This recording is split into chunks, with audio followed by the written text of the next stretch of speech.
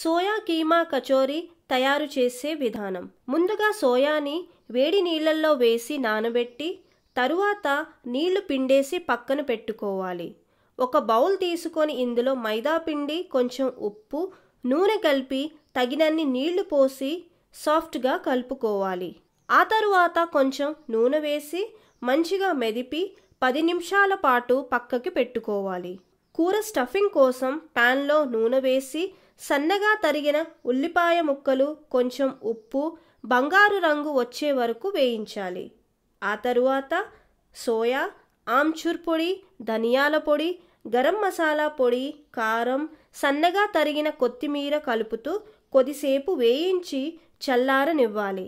ఇందాక తడిపి పెట్టుకున్న పిండిని ఉండలుగా చేసి పెట్టుకోవాలి. తరువాత ఒక ఉండని తీసుకొని చేతితో కొంచెం వెడల్పుగా చేసి ఇందులో సోయా స్టఫింగ్ కూడా పెట్టి అంచులని మూసేసి ఉండలా చేసి ప్రెస్ చేసి మీడియంగా కాగిన నూనెలో వేసి కాల్చుకోవాలి.